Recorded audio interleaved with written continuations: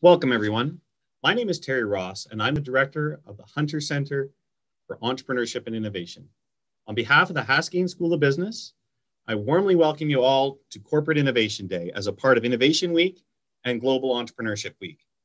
Thank you for joining us for conversations and insights about corporate innovation within our organizations. The Hunter Center for Entrepreneurship and Innovation believes that our community has unrealized potential for entrepreneurial and innovative thinking skills. And today is a focused effort to work on that. The bottom line is that it's really quite hard to execute the business model of today, let alone the business model of tomorrow. But that is the reality of our current situation. So let's choose to look forward to innovating from within as a way of generating new wealth for us all. The Hunter Center for Entrepreneurship and Innovation is pleased to partner on today's event with the Global Future Business Initiative, Platform Calgary, Executive Education, and ETCH. Welcome to you all. The University of Calgary gratefully acknowledges that this event is not only being held in cyberspace, but also on the traditional territories of the people of the Treaty 7 region of Southern Alberta, which includes the Blackfoot Confederacy, the Tsuut'ina First Nation, and the Stoney Nakoda. The City of Calgary is also home to the Métis Nation of Alberta, Region 3. Now today, Vijay Govindarajan will introduce everyone to the three-box solution, a simple, accessible, and powerful framework for exploring innovation-led growth opportunities. The keynote will introduce you to core concepts and as well give you a sneak peek about the masterclass that we'll be delivering in early February. This is a tremendous opportunity to put the three-box solution into practice, and further information about this masterclass in February will be in the follow-up messages that you will get from this event. To introduce Vijay, I would like to introduce you to Anup Srivastava, who is Haskayne's first Canada Research Chair and also a longtime collaborator with Vijay, and I just learned also the second most published author in Harvard Business Review. Over to you, Anup. Thank you, Terry. It's a great honor and privilege to introduce Professor Vijay Govindarajan, VG, as we affectionately call him. Now, I know that you're all waiting to listen to VG's talk, and I'm the stumbling block between you and VG, but let me take 2 minutes to introduce the importance of this talk. Now, you're all here to formulate a strategy for innovative change. And let me tell you one thing, there is no better expert on this planet than VG at the intersection of strategy and innovation. In fact, as VG starts speaking, I just see that he came on screen. On the top right corner of his office, you can see 2 awards. VG has been inducted into Hall of Fame by Thinkers 50 in 2 different categories. Guess which ones? Innovation and strategy. Now, to be inducted into even one Hall of Fame is like winning Nobel Prize. VG has won that Nobel Prize twice, innovation and strategy. In fact, VG is not only a conceptual person, he's also a practical person. 1/3 of Fortune 500 CEOs consult with VG, and they're not looking just for theory, they're looking for practical solutions. 2 important things about VG. VG is also the numbers man. You may not know this, but VG started his life as an accounting professor. He was actually the CPA gold medal winner from India. 1.3 billion people, to be a CPA gold medal winner is not easy. Actually, VG won gold medal in 6 out of 7 categories. He didn't win the 7th one because that was for the highest score by a lady, which VG didn't qualify. But the most important thing about VG is an inspiration. VG has this unique knack of bringing the best out of people. And I'm the prime example in front of you. When I met VG about 5 years ago, I was just a junior assistant professor at Tuck School of Business, my colleague. VG was my colleague. And I wouldn't even dare to submit something to Harvard Business Review, forget about publishing it. And today, I have 25 Harvard Business Review articles, California Management Review articles on very, very important topics, thanks to VG's inspiration.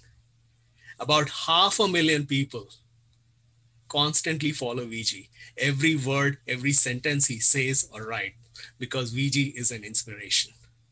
So without further ado, I welcome Vijay on to this important platform. Vijay. Anup, thank you very much. You know, look at the province of Alberta. It needs to be transformed. We need to transform the energy sector in Alberta. We need to create exciting new opportunities in the technology sector. We need to reimagine opportunities in the tourism sector. When we talk about reimagination, transformation, innovation, I really got what it means to really innovate from my grandfather. My grandfather is just about everything for me, and he taught me so much. But he also taught me what is strategy. And he told me strategy is innovation, something that the province of Alberta and all the corporations in Alberta must excel at. This is how it happened. You see, when I was in school, I used to stand first in class. That wasn't that difficult because there were only 5 kids in my class. And I knew the other 4. I know how to beat them. Then I came to the university, and my university had 25,000 students. And I didn't know any of them. And I stood first in the university, won the gold medal. So I took my gold medal and my transcript to my grandfather. And my grandfather kind of looked at the transcript and he said, you only got 95 out of 100 in history. There is possible 5 marks you missed. We need to close that possibility gap. You only scored 90 out of 100 in English. There is another art of the possible in English that we need to close. He wasn't trying to intimidate me. He wasn't trying to humiliate me. He wasn't trying to embarrass me. What he was telling me was, Vijay, never be satisfied in being a gold medalist amongst 25,000 students. That should never be your bar. Your bar should be your true potential. What my grandfather told me was strategy is about achieving your true potential. Everyone listening on this Zoom call, you have to ask yourself, are you achieving your true potential? If you are not, then you are not realizing the power of strategy. Every organization in the province of Alberta has to ask themselves a question. Are we achieving our true potential? If you are not, then you haven't understood the secret sauce behind strategy. What my grandfather was telling me was, your accomplishments are limited by your expectations. Don't limit your achievement by your expectations. What my grandfather told me was, make current competition irrelevant. The 25,000 students with whom you are competing in that university, they're irrelevant. If you're Colgate Palmolive, don't look at Procter & Gamble. That leads to mediocrity. The only competition that matters is self-competition. And self-competition is about achieving true potential. My grandfather wasn't putting pressure on me to perform. He was daring me to dream. There is a fundamental difference. As parents, either we can put pressure on our kids to perform or dare them to dream. My grandfather was telling me, look, you got to dream to achieve your true potential. That is what strategy is all about. Therefore, I want to ask every organization listening in on this Zoom call, are you achieving your true potential? Another way I can ask the same question is, think about all the projects you execute inside your organization today and put them in 3 boxes. How many of the projects you're executing today will be in box 1? And box 1 is about manage the present. It is about improve the performance of your current businesses the way they are constructed today. This is all about optimizing your current system the way it exists. How many of your projects today are in box 2? And box 2 is about selectively forget the past. And how many of your projects are in box 3? And box 3 is about create the future. Manage the present, box 1.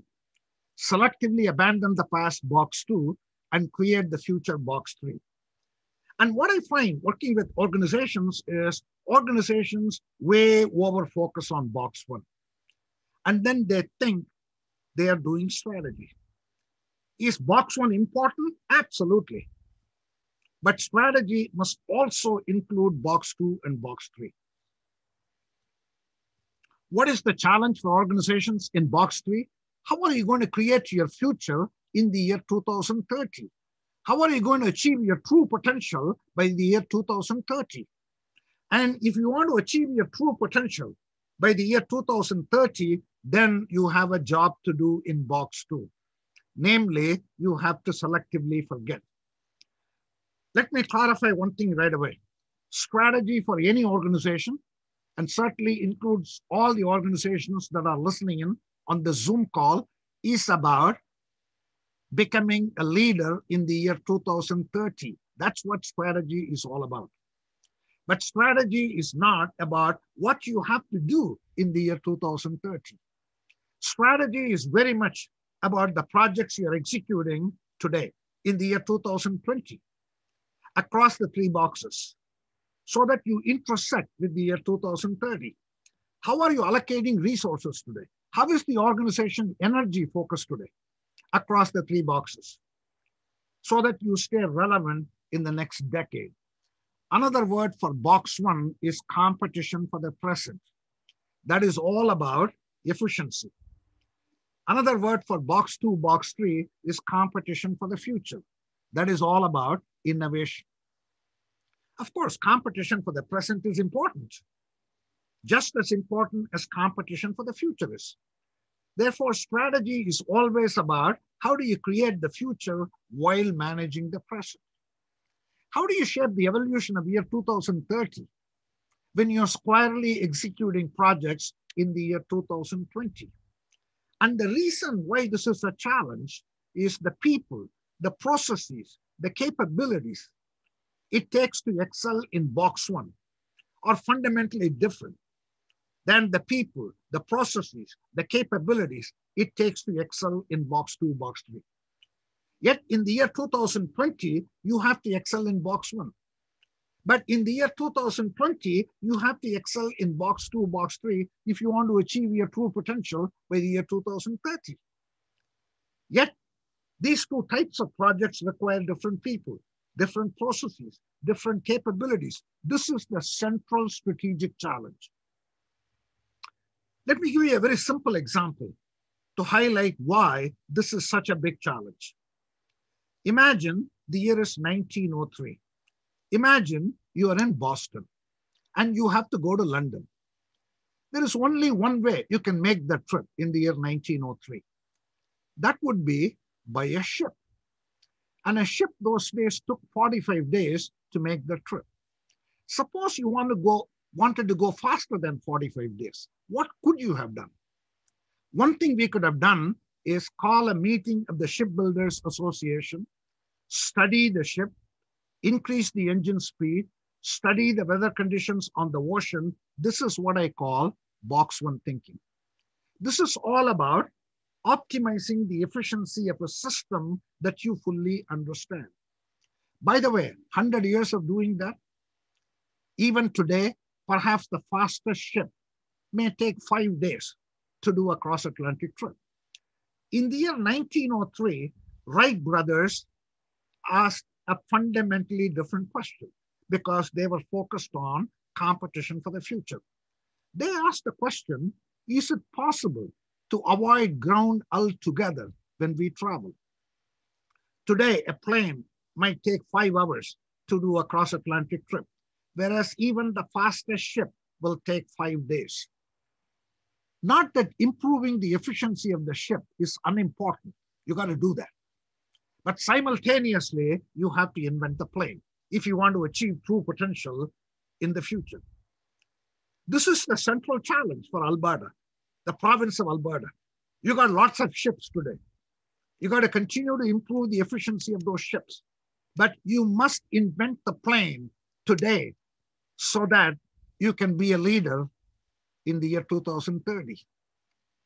Yet you will agree with me, the people, the processes, the capabilities it takes to improve the efficiency of the ship, they are fundamentally different than the people, the processes, the capabilities it takes to invent the plane. This is the central leadership challenge. By the way, everything that I'm going to describe to you in these 55 minutes is simple to say, but not simple to do. My simple message is future is now. Future is not about what you have to do in the future. And the reason why this is so hard is today I have two jobs to do. One job is in box one. Another job is in box two, box three, unlocking that future. Yet there are inherent conflicts, inherent paradoxes, inherent tensions between the two. This is the central strategic challenge for all organizations. Let me take a minute and give you a sense for what it takes to do box one projects and what kind of thinking is needed for box two, box three projects. Competition for the present projects, box one projects, are always in response to what I call clear signals and linear changes in your industry. Because you're responding to clear signals and linear changes in your industry, the organizational response would be incremental improvements in your current business model. Call it Six Sigma quality, call it continuous process improvement, call it operational excellence. These are all powerful ideas, but they are box one ideas. Competition for the future projects, box two, box three projects, are always in response to what I call weak signals and nonlinear changes in your industry.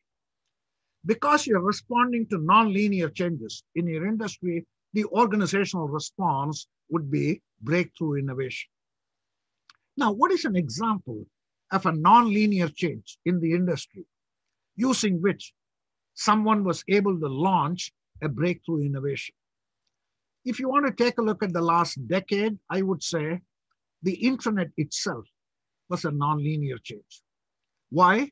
Because nonlinear changes in the external environment is what you can use to generate a box three breakthrough idea inside your organization. Concepts like Airbnb, Uber would not be possible without a discontinuous shift called the internet. For all the organizations in the province of Alberta, look at the next decade and ask yourself the following question. What are the nonlinear changes in my industry using which I can start a box two, box three breakthrough innovation today? Certainly, technologies are going to disrupt every industry, including yours, for sure. But technology is not the only source of nonlinear changes. There could be huge customer discontinuities. Customers of the future could be fundamentally different than the customers of the present. If the future customers are different than today's customers, the future customers will demand box three breakthrough innovation. There could be non-traditional competitors who can come into your space and force you to remake yourself. Let me give you an example of a customer discontinuity, which is creating all kinds of exciting opportunities for all organizations. I'm pretty sure, including organizations in the province of Alberta. I'm talking about emerging markets like India. Say, if you're an American company, you can't take business models you created in box one for the American consumer and simply send those business models to India and hope to capture the market space in India. Why? Because emerging markets represents a huge customer discontinuity. Customers in emerging markets are fundamentally different than customers in developed markets. If the emerging market customers are fundamentally different, they will demand box three breakthrough innovation. Let me give you an example of a company which did box three breakthrough innovation in emerging markets. The example I'm going to use is General Electric. This is GE's healthcare business. As you know, GE Healthcare, they make medical imaging equipment. This would be an X-ray machine, a CAT scanner, an MR machine, an ultrasound. And what you're seeing here is an electrocardiogram or an ECG machine. As you know, ECG is the first point of diagnosis for heart attack. And GE innovated this machine for the American consumer. This is an extraordinarily powerful piece of equipment. This has saved lives. This has saved millions of American lives. This ECG machine probably costs about $20,000. Imagine an American hospital. Suppose you walk into an American hospital, what do you see? You see a sophisticated imaging center, and in that sophisticated imaging center, you will have appliance-sized equipment, a $1 million X-ray machine, a $2 million CAT scanner, a $3 million MR machine, and this $20,000 ECG machine. And when the doctor asks the patient to go to the imaging center, the patient goes there. This is the way an American hospital is structured. I want you to shift the scene for a moment to India. Certainly GE sells this $20,000 ECG machine in India, for sure, to the top 10% of the economic pyramid. After all, even in a poor country like India, there are going to be some rich folks. But it is a thin slice. The question is, what about the remaining 90% of Indians? The remaining 90% of Indians cannot use this $20,000 ECG machine for a variety of reasons. The first and the most obvious reason is affordability. You see, on this $20,000 ECG machine, a single ECG scan will cost $200. 90% of Indians, most of them live in rural India. And in rural India, people are making $2 a day, sometimes even less. Now, you can do the mental math. If I'm making $2 a day and somebody sells me an ECG scan for $200, that means I have to work for 100 days just to pay for one scan. That is only to determine whether I need further tests. I'm going to say, forget it. I can live with my chest pain. But affordability is not the only reason why 90% of Indians are non-consumers of this $20,000 ECG machine. They have additional problems. What are the additional problems? You see, in rural India, there are no hospitals with sophisticated imaging centers. That means in rural India, you can't ask a patient to go to the imaging center because the imaging center doesn't exist. That means somebody has got to take this $20,000 ECG machine door to door. Unfortunately, this $20,000 ECG machine weighs 500 pounds. If something weighs 500 pounds, I can't put it in my backpack and take it door to door. Not only that, this $20,000 ECG machine can work only out of house current.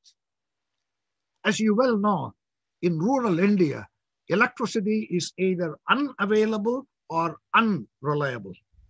So even if you manage to take this machine to a village in India, maybe the villager doesn't have electricity to operate this piece of equipment. Finally, this $20,000 ECG machine is extraordinarily powerful piece of equipment. It requires a trained doctor to operate this machine. It usually comes with a 500-page user's manual. Well, in rural India, there are no trained doctors. That means for a variety of reasons, 90% of Indians cannot use this $20,000 ECG machine. That doesn't mean 90% of Indians don't suffer from heart attack.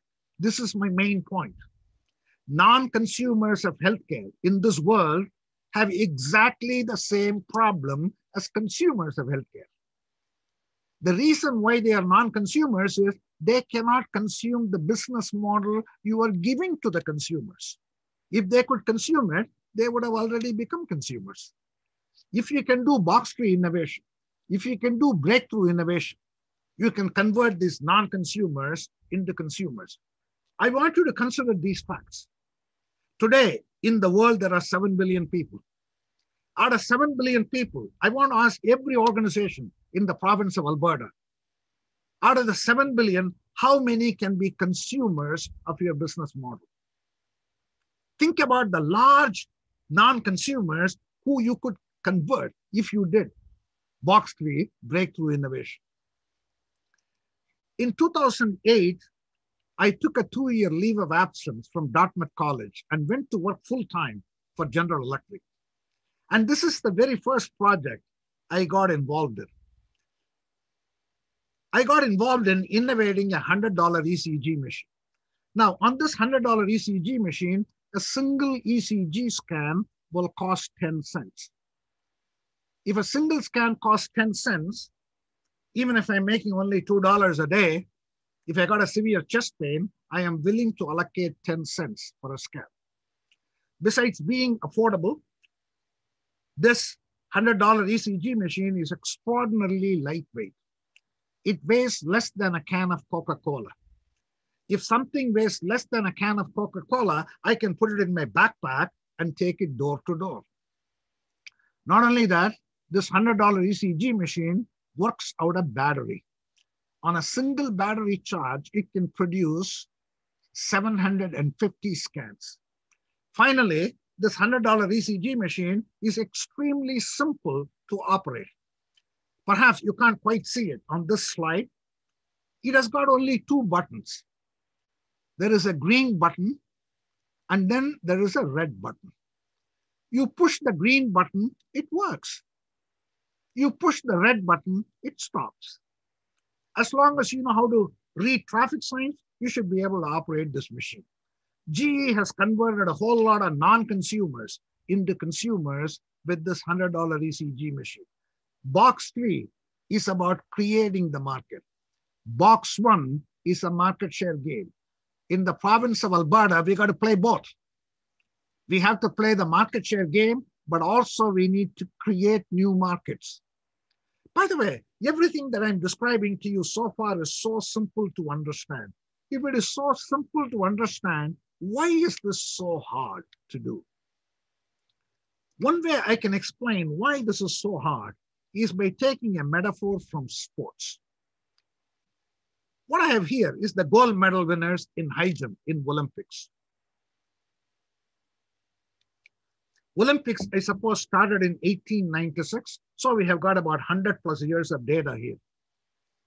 When you plot the 100 years of data of gold medal winners in high jump in Olympics, what you immediately see is there have been 4, box 2, box 3, breakthrough innovations in the style in high jump.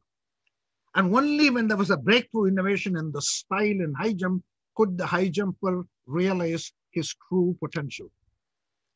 Remember, my grandfather told me achieving true potential should be the goal of strategy. By the way, the first style in high jump was scissors. I got a picture of the scissors here.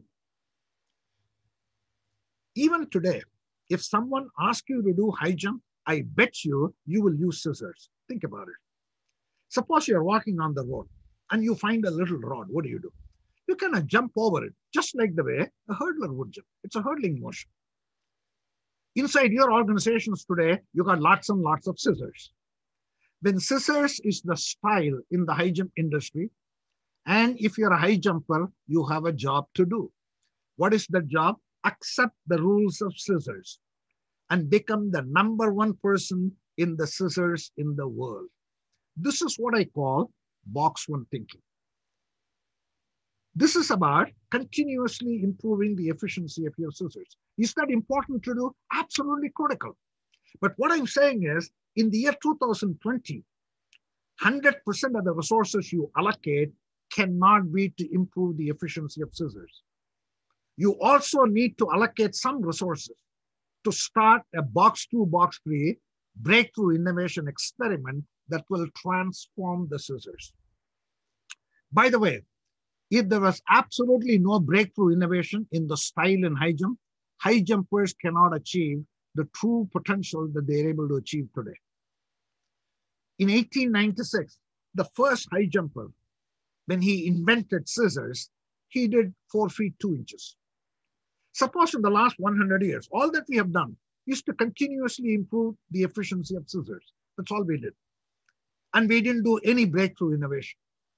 High jumpers cannot achieve the performance they're achieving today. In the recently concluded 2016 Rio Olympics, the high jumper almost cleared 8 feet. You cannot clear 8 feet if you use the scissors business model, no matter how much you improve its efficiency. Why? Because scissors is a hurdling motion. If you use a hurdling motion, the center of gravity will define how high you can lift your body. There is only so much Six Sigma you can do. If you want to beat the center of gravity, you must change the business model. In fact, there have been 4 breakthrough innovations. I'm going to talk about the last one, Fosbury Flop. To no one's surprise, Fosbury Flop was innovated by Dick Fosbury. As the picture shows, what happens in the flop is you run up to the pole, you launch straight up, then you twist your body, just like the way a gymnast might twist his body. By the way, that was a box 2, box 3 breakthrough innovation. By twisting his body, Dick Fosbury was able to break out of the center of gravity and elevate quite a bit high. Again, imagine what happens in the flop. You're running up to the pole, you're launching straight up, then you are twisting your body. That means you are still straight up. Therefore, the very first thing that crosses the bar is your head. If you stop to think about it, Fosbury Flop is the most illogical way to do high jump. Why? For one thing, you're not even looking at the bar. You're looking away from the bar. For another, head clears the bar first. For 100 years, we have been told in the high jump industry, leg must clear the bar first. Why? Because leg has to land first. Whereas in the flop, head clears the bar first. Then it is your neck. Then it is your back. In fact, the leg clears the bar the last. You literally land on your head, so to speak. This is the central challenge for the province of Alberta. If you want to transform the province of Alberta, in the year 2020, you must allocate resources to make your current scissors become even stronger. But in the year 2020, you must also allocate resources to innovate the flop. Another way I can say the same thing is take a look at your strategic plan and ask yourself how many projects I have in my strategic plan, which will be in box 1. Box 1 is about closing performance gap. Very, very important for you to close performance gap in your scissors. How you do it? You can call it operational excellence, Six Sigma, continuous process improvement, very powerful ideas, but important ideas. But in the year 2020, ask yourself the question, how many projects I have in my strategic plan, which will be in box 2, box 3. Box 2, box 3 is about the art of the possible. It is about closing possibility gap. By the way, you cannot close your possibility gap by using the same principles that you use to close the performance gap. You have to do breakthrough innovation. This is what I'm trying to tell you. If your organizations have to realize true potential by year 2030, it's not about what you do in the year 2030. It's about what are you doing in the year 2020 in terms of closing performance gap plus closing possibility gap. That is how you become a leader in the year 2030. Yet, when I go into organizations, what I find is they way over focus on performance gap. Not that performance gap is unimportant. It's a question of balance. In fact, whenever I'm with organizations, I typically ask the CEO, I know you're implementing a lot of projects in the year 2020. Out of all those projects, name 3 projects you're executing in the year 2020, which will make you a leader in the year 2030. If the CEOs tell me you are working on total quality management, operational excellence, Six Sigma in the year 2020 so that I can become a leader in the year 2030. I typically tell them, welcome to 1970. There is nothing wrong with these ideas, but they are performance issues. They are box one. They are table stakes. Another word for performance management is best practices benchmarking. Best practices benchmarking is not strategy. Think about what happens in best practices benchmarking. Suppose you're doing scissors. What is best practices benchmarking? You look around your industry, look around others who are doing scissors, and then you ask yourself the question, is there someone who is doing scissors a little bit better, a little bit smarter? Then you measure the gap between yourself and the industry leader. Then you put in place programs to close that gap. Imagine what are you going to look like at the end of that process? How can you aspire for leadership in the year 2030 by doing that? This is like saying, suppose you're in a locker room and you want to find out how bad your sock smells. Don't go benchmarking your socks against other people's socks in the locker room. They're all going to smell about the same. To me, strategy is about creating next practices. It's not about adopting to the best practices of industry leaders today. The $100 ECG machine is not best practices benchmark. Fosbury flop is not a linear improvement over scissors. It's a non-linear change. If you want to excel in three-box solution, you must fundamentally change your strategy conversations inside your organization. Typically, when I go into a company, I typically ask them, show me your strategic plan. Let me see what you've written down as the strategy for your organization. What I typically get is a 25-inch thick binder. Well, you can't prepare a 25-inch thick binder for the future. It makes no sense. So much is unknown and unknowable about the future. You can't prepare a detailed plan for the future. In fact, I would say planning for the future is meaningless. But preparing for the future is terribly important. And the document that I like for preparation for the future is a document that I call strategy architectures. And this document has to be on a single sheet of paper. By the way, anytime you can reduce something to a single sheet of paper, you can get the whole organization aligned behind it. And on this single sheet of paper, you must have 5 bullets. Bullet number 1 is nonlinear shifts. Imagine the future of your industry in the next decade. And tell me what the future looks like. By the way, I'm not asking you to predict the future of your industry by year 2030. You cannot even predict what is going to happen to your industry tomorrow, much less 10 years from today. This is not prediction exercise. But I am asking you to imagine the future of your industry. There is a fundamental difference between imagining the future and predicting the future. When I say imagine the future, I am asking you the art of the possible. I am asking you, what is your point of view about year 2030? And that point of view is never formulated in a vacuum. It is always formulated based on what I call weak signals. In box 1, you respond to clear signals. In box 3, you respond to weak signals. The year 2030 is sending signals to you today. Because the signal is coming from the future, it is weak, it is feeble. Based on the weak signals that you see today, what are the disruptive technologies you're going to be dealing with in year 2030? Who will be your competitors in year 2030? Who will be your customers in 2030? By the way, the best way you can predict the future of your industry is to create it yourself. And if you want to create your future, first you have to imagine it. Bullet number 2 is strategic intent. Given these nonlinear shifts, what is your intent for year 2030?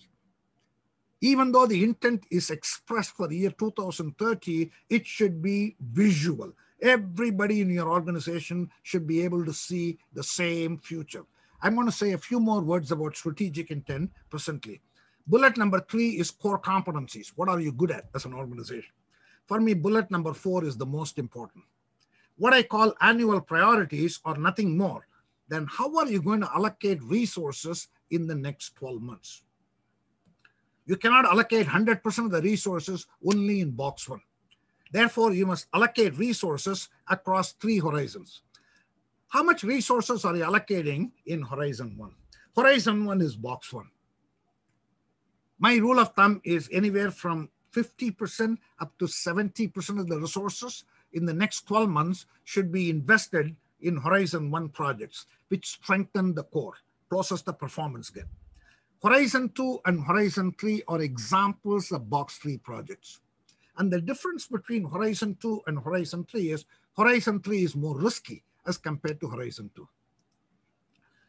In Horizon 2, what you're doing is these are box 3 ideas, but they are adjacent to the core. Because they are adjacent to the core, they are less risky. My rule of thumb is anywhere from 20% up to 30% of the resources in the next 12 months should be in Horizon 2 projects, which are adjacent to the core. How many projects are you funding in the next 12 months, which will be in Horizon 3? Horizon 3 projects are disruptive to the core. Any project which disrupts the core is more risky as compared to Horizon 2 projects which support the core. My rule of thumb is anywhere from 10% up to 20% of the resources in the next 12 months should be in Horizon 3 projects, which are disruptive to the core. And bullet number 5 is new core competencies. You cannot get to the future by only leveraging current capabilities.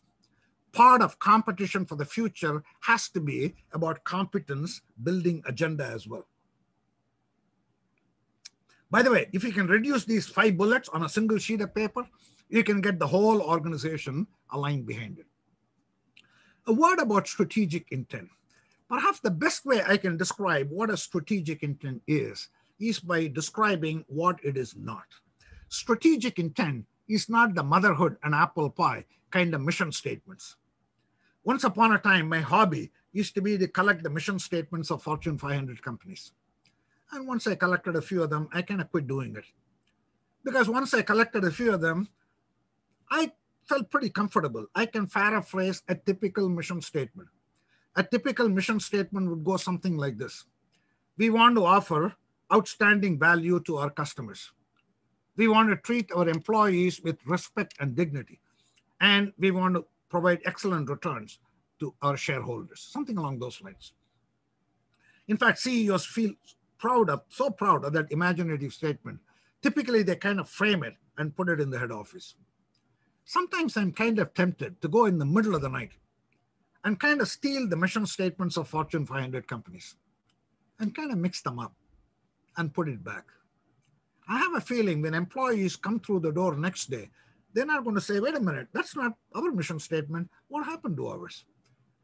Therein lies 3 differences between the motherhood and apple pie kind of mission statements and what I want to talk about as strategic intent. A strategic intent must meet 3 criteria. Criteria number 1 is direction. The reason why the motherhood and apple pie kind of mission statements fail this test of direction is if you strike out the name of one company, stick in another company's name. It's going to apply to a lot of companies in my industry. Then I say there is no point of view in this statement to galvanize your employees to create the future. What I mean by direction is let's go north. That's direction. That tells me I don't want to go south. I don't want to go east. I want to go north. What I mean by direction is the big picture. Direction doesn't mean you know all the steps to get there. Direction is the end of the journey. At the beginning of every journey, the end should be in sight. Criteria number 2 is motivation, passion. Think about it this way. Suppose the CEO of Ford Motor Company stands up and says, our mission in life is to maximize shareholder wealth. Suppose you're an employee of Ford and you heard these words from the CEO. How much passion does it create? Are you telling yourself in the morning, my God, I can't wait to jump out of bed today and go to work so that I can add to the shareholders' pockets? Even if you own stock in Ford, probably that's not the reason why you wake up excited. We must create a compelling reason for each and every employee in our organization to wake up in the morning and say, you know what, I can't wait to get to work. because what I'm doing there is so meaningful to me. The third criteria is challenge. The whole idea behind strategic intent is to be bold, is to think big, define a sizable possibility gap. Direction, motivation, challenge. That's what you need in a strategic intent. If so, what is a good example of a strategic intent? Here is one. Tell me, when John F. Kennedy stood up in the early 60s and said, we will put a man on the moon and bring him back before the end of this decade, where do you think the country got so charged up? Certainly, when he said bring him back, that added to the excitement, I'm sure. Again, think about the three criteria. Direction. Man on the moon is so directional because all of us see a moon every day. Somebody's going to go there and come back. I understand what you're talking about. Motivation, passion. This is about beating Soviet Union in the technology space race, not by doing best practices benchmarking, but by doing something so incredible. Nobody is going to doubt who is number one in the world, US or USSR. That leads to the third criteria of challenge. This is a humongous challenge. Nobody has done this before. In fact, the scientific community put the probability we can do it at 20%. Optimistic probability, if I might add. There was a good 80% chance you cannot do it. Strategic intent is about thinking big. It's about dreaming big. It's about defining an unrealistic goal. Why do you need to define an unrealistic goal? As a starting point for three-box solution? Common sense.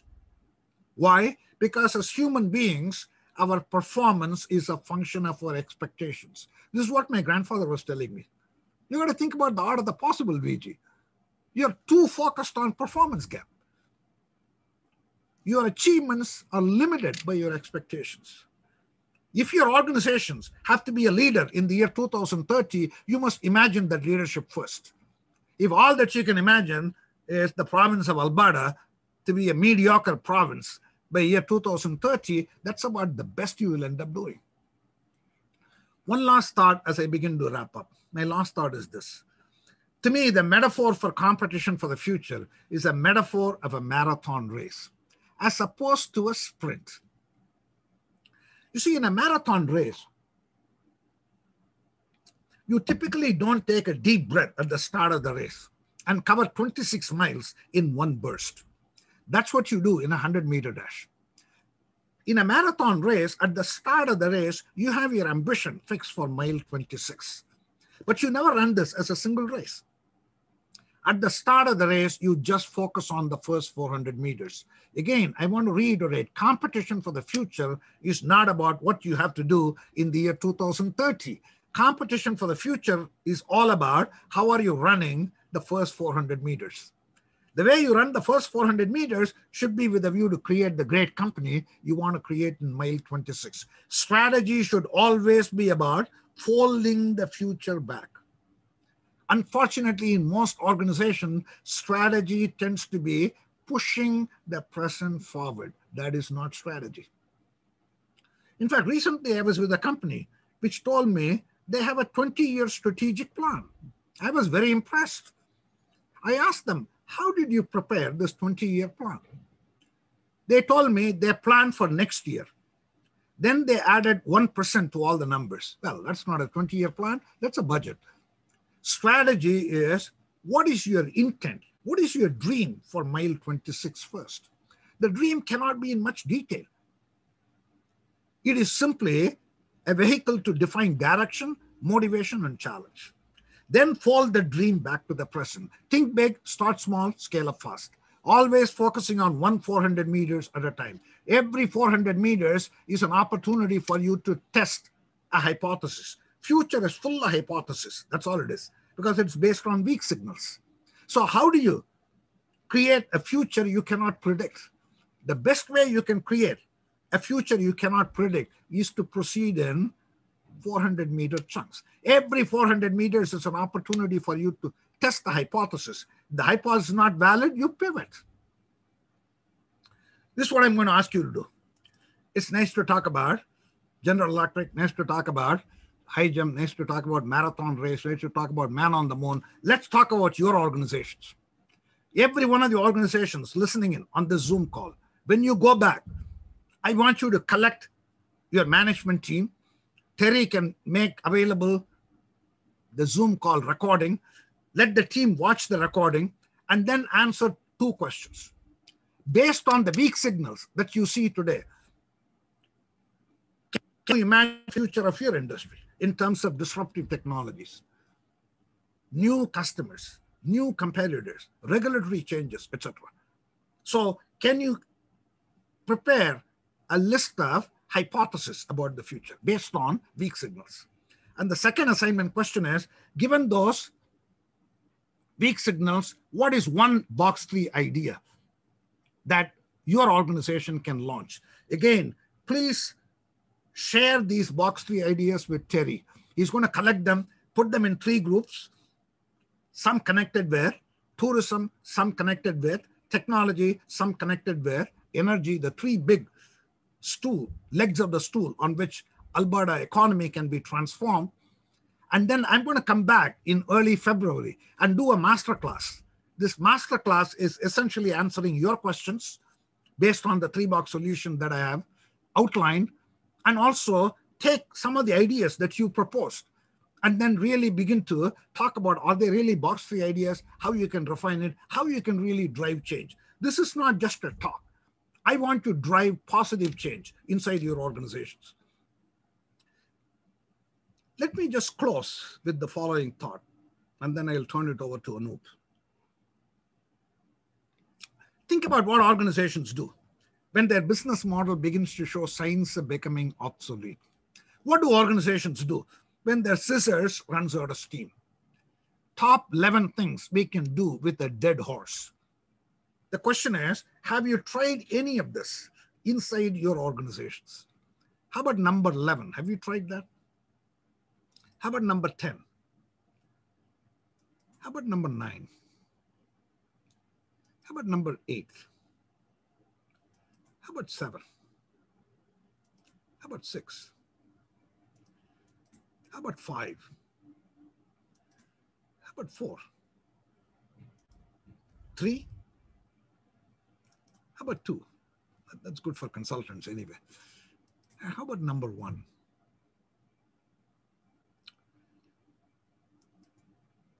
Let me just share with you one thought, and then I will turn it over to Anup.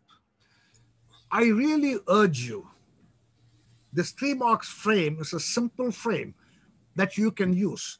When you get back, get a recording of this Zoom call.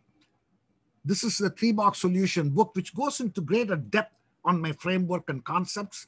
You should distribute this book to your entire team and have a book group meeting. Really debate the future of your industry and box 3 idea that you can launch. I bet you this will take you a long way towards transforming your organization. Then share your box 3 idea with Terry and any questions that you have as you are applying the 3-box solution for your own organization. And then in the masterclass in early February, we are going to use your questions, and it'll be essentially a Q&A with me where I can answer your questions, your issues, etc. One last thought, this 3-box solution is not just for your organizations. It's also something you can use to drive your own personal strategy.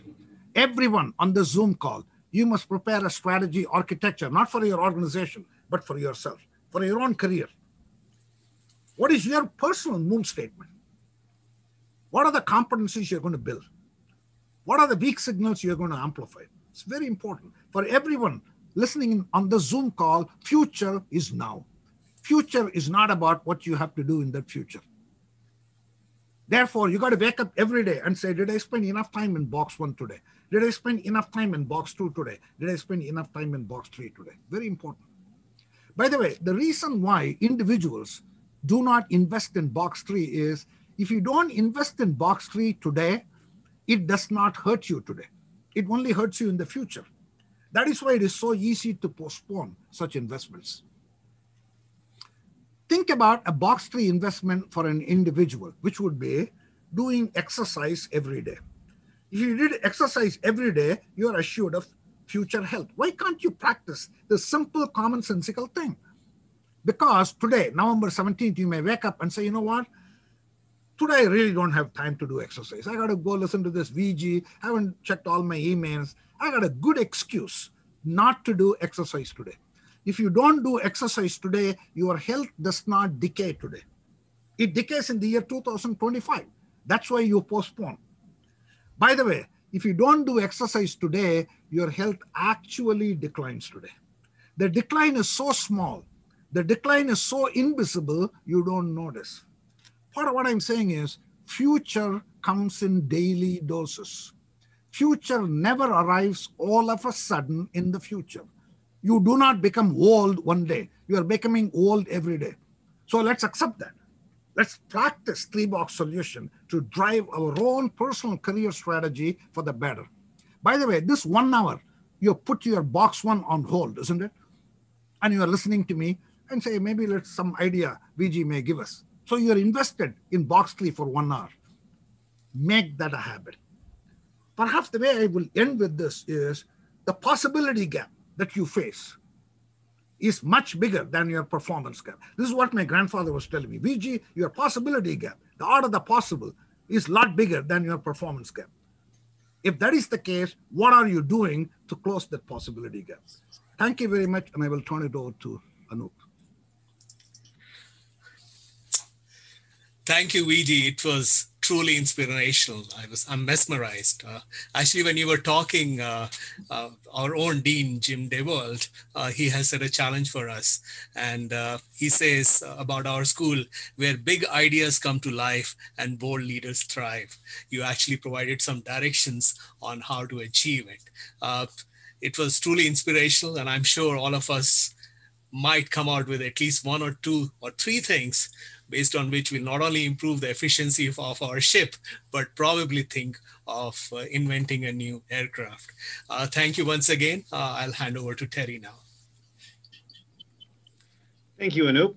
I want to remind everybody in the audience that today's video will be made available for everybody to participate in. And I strongly encourage you to think about these adjacent possibilities that emerge in your organization and what they could actually mean to you as a person or for your organization, but also for the province of Alberta as a whole.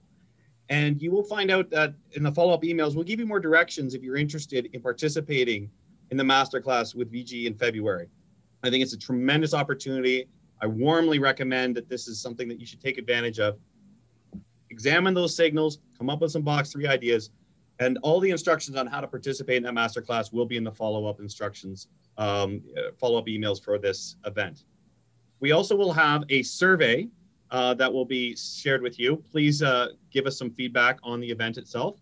And I want to thank Anup for your wonderful introduction, and thank you for VG. And VG, thank you so much. We learned so much today. Very inspirational, and you know, I took so many things away, but some of the key things was that strategy is not really more than just realizing your own potential. And I really feel that we have unrealized potential in spades. And it just takes a shift in our attitude and our direction to start realizing that.